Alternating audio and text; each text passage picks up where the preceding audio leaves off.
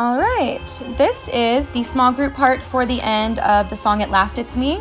The way we're going to do it is just have all of the soloists on this song sing all those small group parts together. So instead of separating into small group 1, small group 2, etc., you guys will just sing all of them together.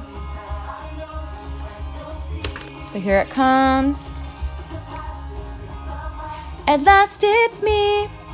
Whoa, I know, you know, I'll see. Whoa, let the past be the past. At last it's me. Whoa, I know, you know, I'll see. Whoa, let the past be the past. At last it's me.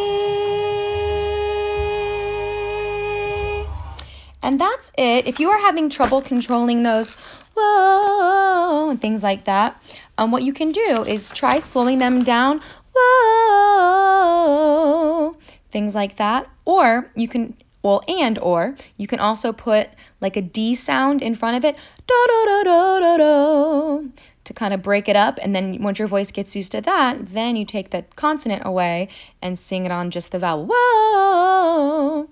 And that kind of helps your voice get used to that pattern like that.